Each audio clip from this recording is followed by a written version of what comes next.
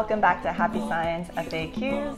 Today's question is, does Happy Science view money as the root of all evil?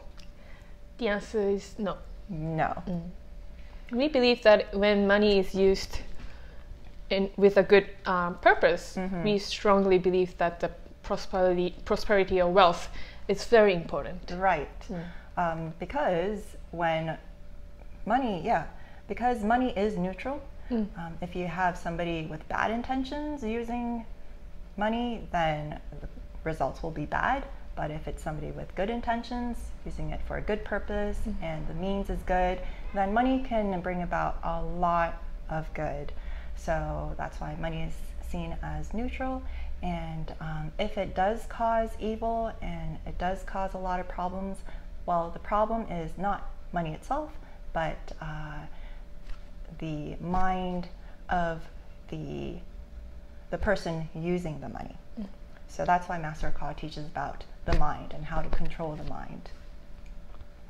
And in fact, because money, when used properly and for good, can bring about so much good, such as at the time when there weren't any public libraries or hospitals, the millionaires and billionaires of that era, they donated their money to create these things for the public good and really kind of added to society.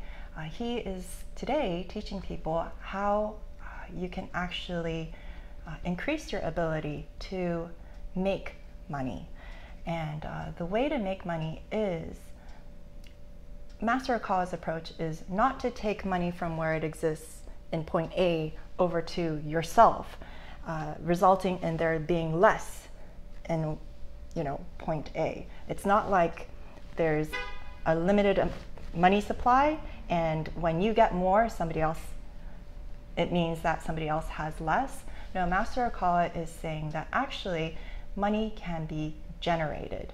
In other words, to use an analogy, he said that instead of people feeling like there's a single pie and if one person takes a big chunk of it, that means less pie for everyone else, we and every one of us is capable of baking more pies.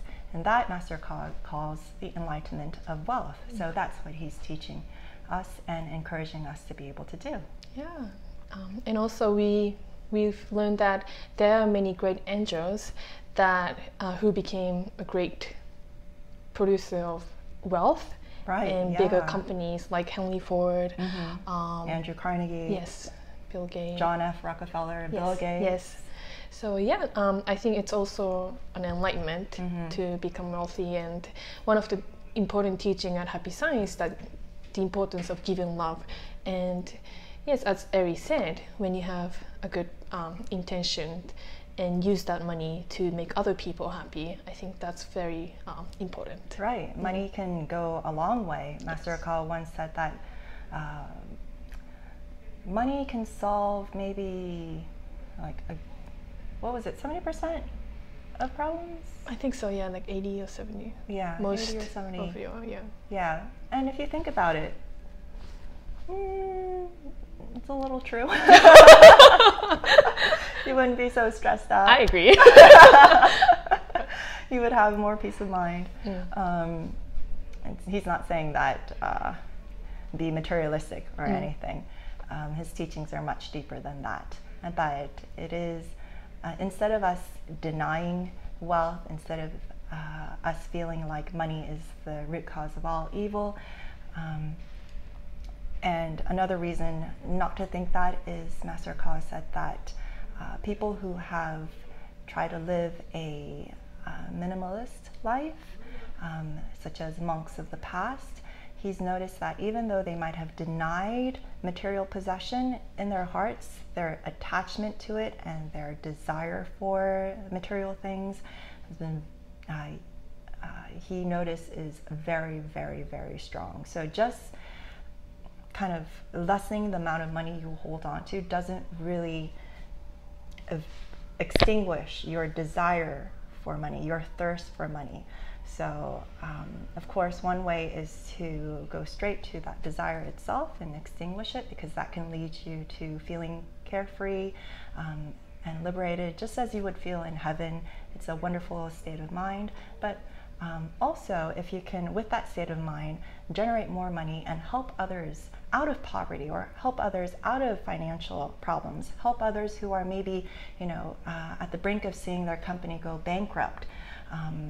Instead of putting in money there to save them, which is the equivalent of taking somebody to the emergency room, there's a lot of preemptive things that can be done if that person knew how to use money well, knew how to generate money well, knew how to manage money well. So these are the teachings that he is putting out for us.